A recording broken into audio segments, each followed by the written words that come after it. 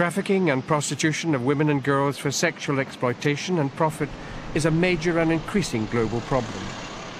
During the past decade, Sweden has actively taken important legal and preventive measures within the field of prostitution and human trafficking for sexual purposes. Sweden was the first country in the world to introduce a law in 1999 prohibiting the purchase of sexual services. In Sweden we don't have problems with women in prostitution, we have problems with men who buy sexual services. The law against the purchase of sexual services has had the effect on street prostitution at first, and that was one of the main objectives, that you wanted to reduce street prostitution, and it has been reduced to 75% today. And also we can see that Sweden is not so attractive for traffickers because they don't earn as much money they want to, because this is a poor market for them. So they turn their activities to countries where prostitution is legalized instead. When it was introduced, the public was, some of them at least, against the legislation. Today the attitudes have changed, and we know for a fact today that more Swedes than other people are against buying sex. In 2008, the Swedish government adopted a national action plan for combating prostitution and human trafficking for sexual purposes. The plan covers 5 priority areas: greater protection and support for people at risk, more emphasis on preventive work, higher standards and greater efficiency in the justice system, increased national and international cooperation, and a higher level of knowledge and awareness. The link between trafficking and prostitution is the demand, the buyers of sexual services. Without any demand for sexual services, there wouldn't be any prostitution or any trafficking.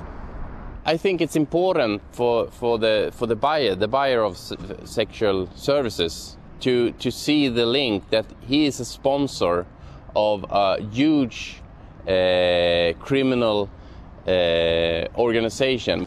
Thanks to the action plan, we have the possibility to spread the knowledge. I would say that almost all the countries in the world have taken a clear stand against trafficking in human beings, but the view about prostitution is still different.